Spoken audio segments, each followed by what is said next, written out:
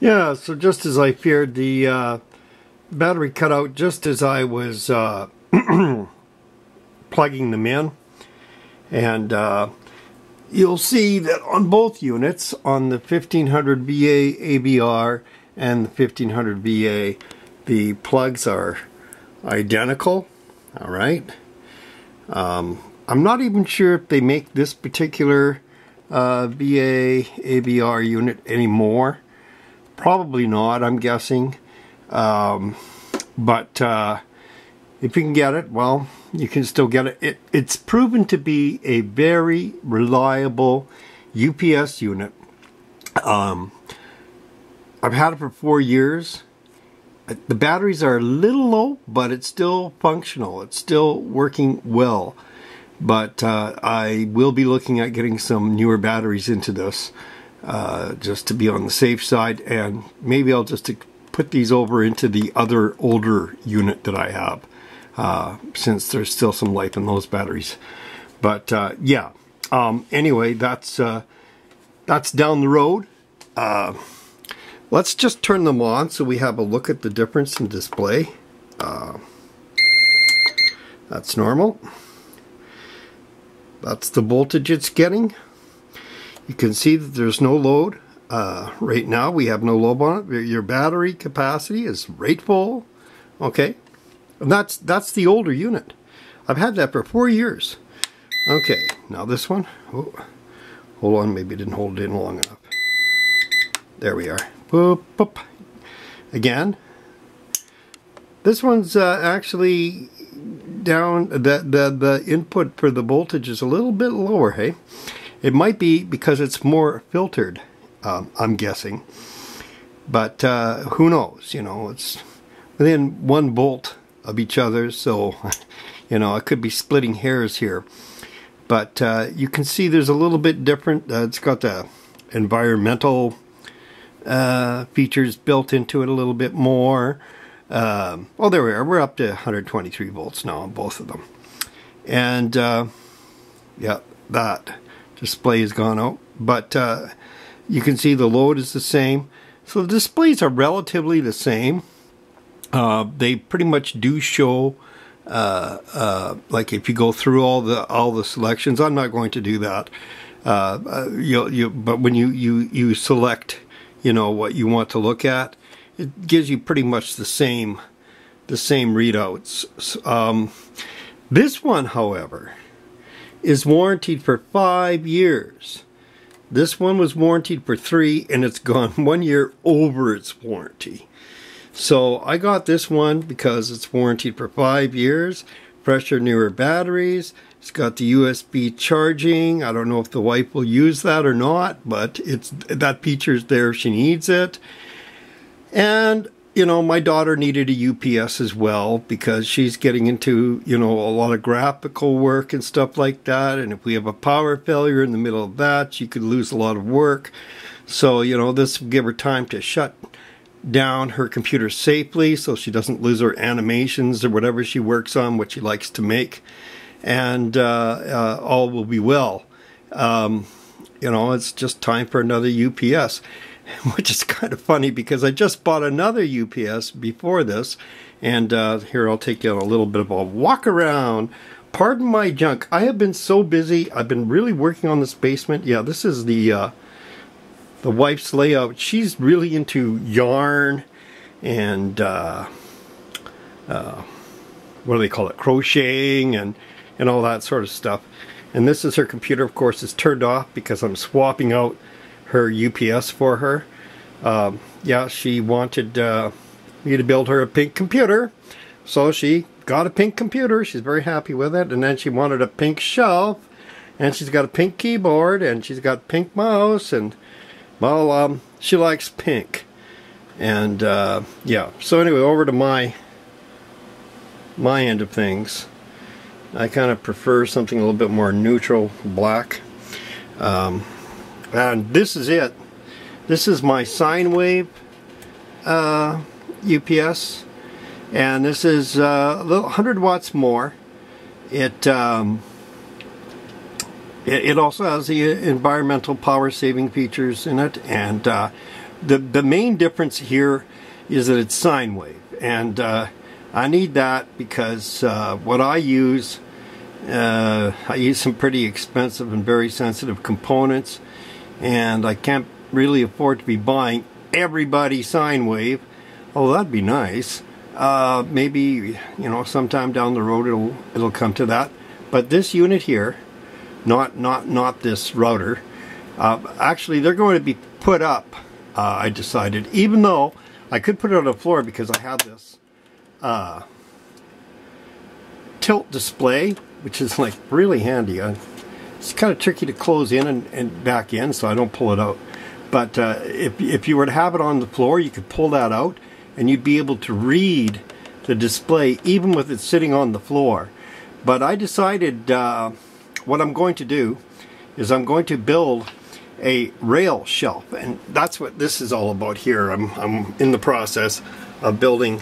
It's basically rails all the way up, you see, rails, and then I cut these slats of wood and painted them a glossy black, and I'm going to put them like a ladder, like that, all the way underneath. You see, they'll go underneath like this, and see what I mean? And they'll be about 4 inches apart each one, roughly 4 inches apart each rung, and it'll go all the way down to here, and then my wires will, my cables and all that will run through the gap in the ladder. Now maybe some of you are familiar with this sort of layout design, because basically you'll see it in factories, you'll see it in pardon my camera, you'll see it in well, basically in a lot of industrial places.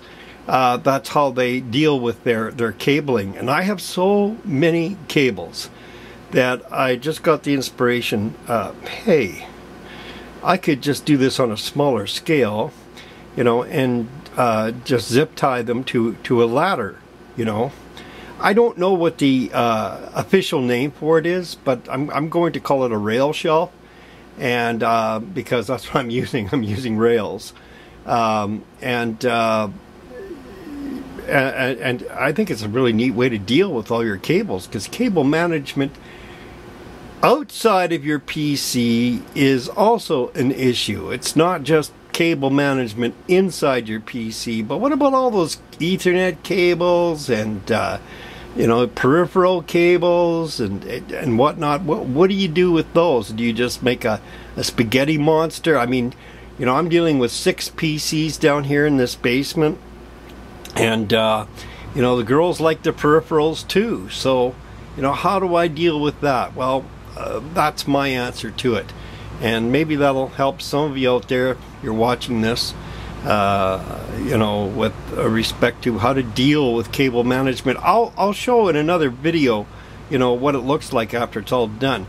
My UPS is going to go right up in here, and I'm going to probably have my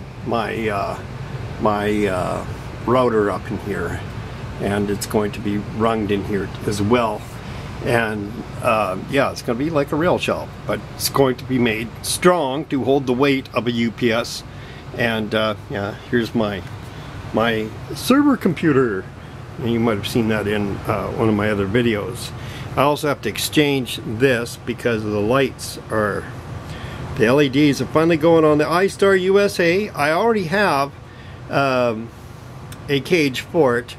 Boy, I had fun trying to find the original cage, iStar USA cage, for my RAID 10.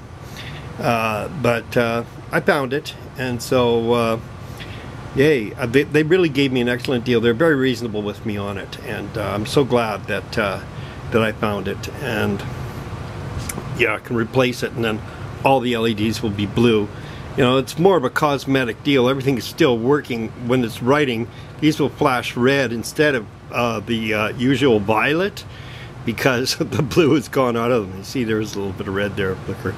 But yeah, so I digress. I'm supposed to be showing you guys UPSs, but I'm really pleased with this, and I'm really pleased with CyberPower. I'm so happy CyberPower made it possible for me to get this. No retailer made it possible for me to get this. I'll just kind of leave it at that, but CyberPower made it possible for me to get this. I actually had to send in the wrong unit that the retailer sent me to CyberPower, and then CyberPower straightened out the problem.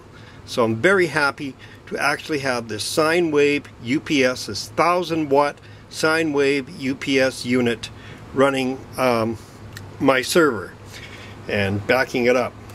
So I guess that's pretty much all for now that I wanted to pardon my mess. I'm so embarrassed to show you all that because I'm doing so much work down here.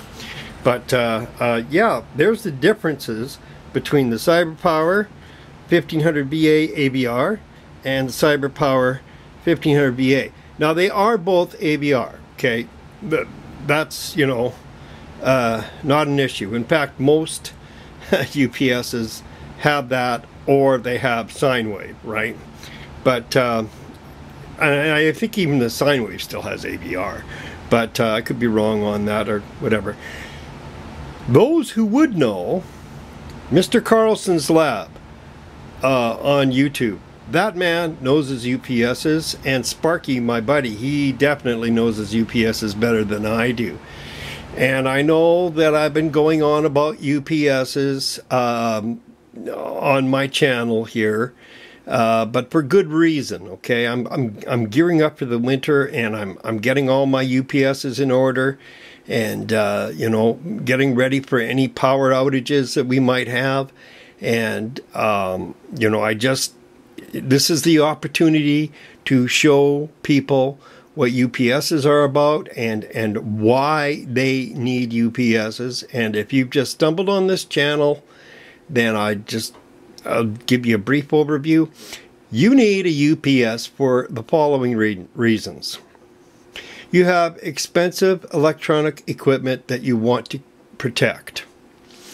Perhaps you have a home entertainment center, or perhaps you have an expensive computer, or perhaps you have some other very expensive electronic equipment, and you want to guard it. And you know that if there was let's say, a lightning strike that would result in a power surge, or you're in an area where you get a lot of brownouts or blackouts, you will be protected with the UPS. And it won't just protect you like a power surge protector protects you. It will allow you to have time to shut down your system, even when you actually have a complete flat-out outage and you're sitting in the dark.